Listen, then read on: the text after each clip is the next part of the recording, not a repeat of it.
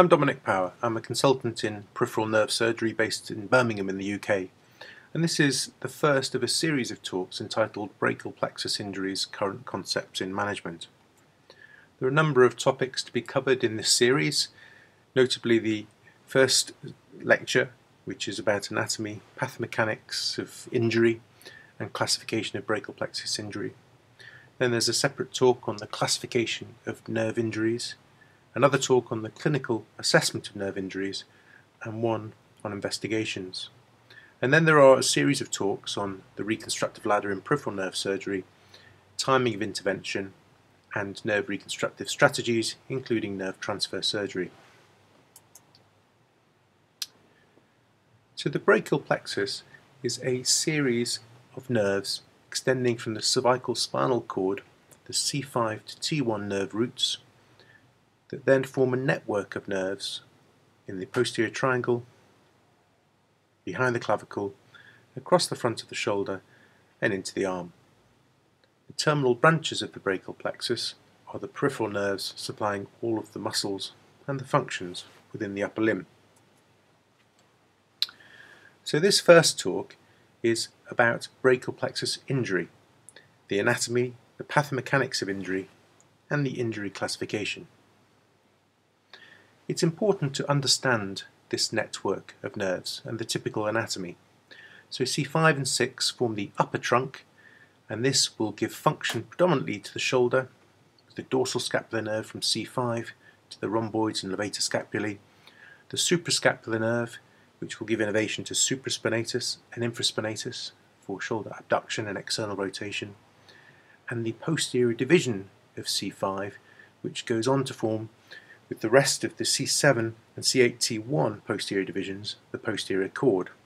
The C5 part of this posterior cord goes on to produce the axillary nerve, supplying deltoid and also teres minor.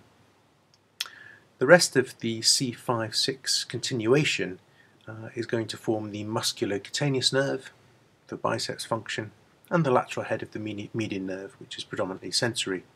There is some C7 innervation that comes up into the lateral cord and then back down through the lateral head of the median nerve, supplying some FDS function. The lower trunk, C8-T1, also has autonomic outflow coming from T1 with sympathetic fibres that will form the autonomic innervation to the upper limb. So injuries at this level can be associated with autonomic dysfunction to the head and neck, the so-called Horner syndrome.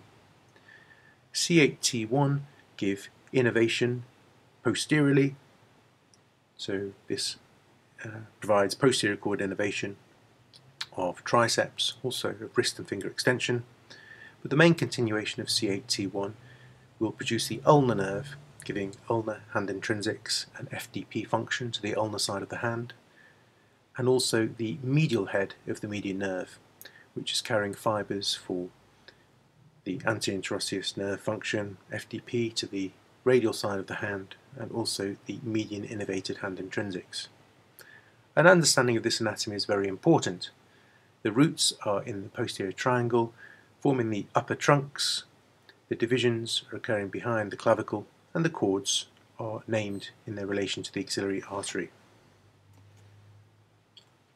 So when we look at this progression of nerves, in the posterior triangle, the roots and injuries to the roots will manifest with a radicular pattern of injury, almost like someone has an injury to a cervical spinal root from a disc.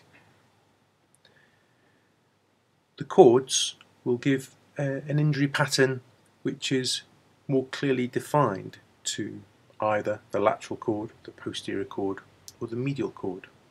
And once we get into the terminal branch injuries, which are injuries occurring in the distal part of the axilla and the upper arm, these injuries manifest more in keeping with a peripheral nerve pattern of injury.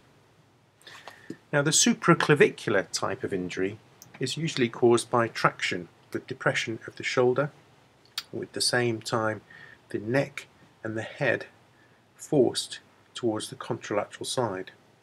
And this produces a traction force across the upper trunk predominantly, and may result in disruption of the rootlets where they attach to the spinal cord, resulting in the avulsion injury. Now, in a severe avulsion injury, you can see here all the ventral and dorsal roots and the dorsal root ganglia that are avulsed from all 5 of the main contributory roots to the brachial plexus. We have to understand the level of injury in the supraclavicular lesion.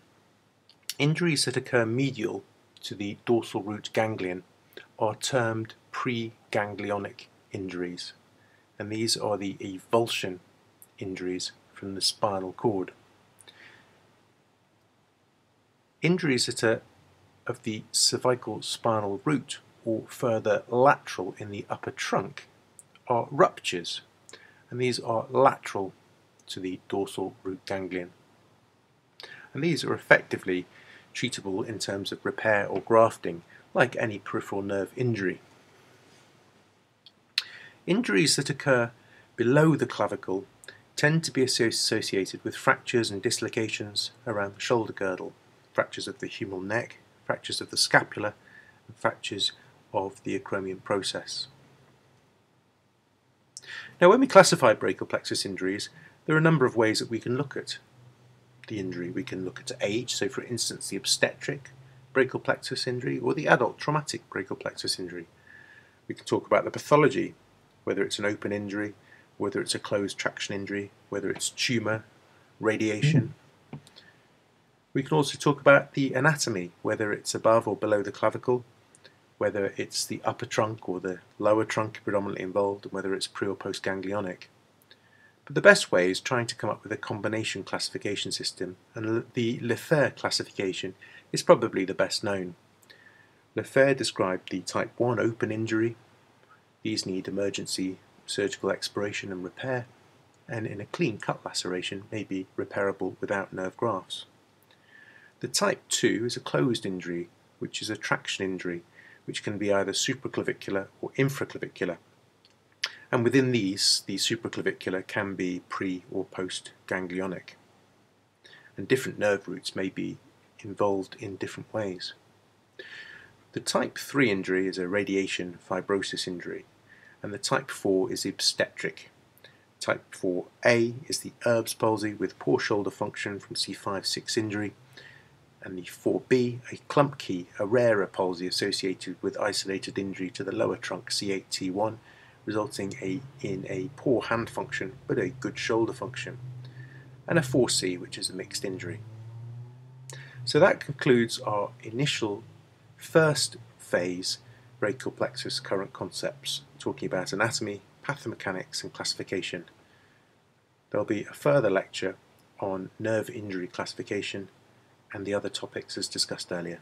Thanks for listening.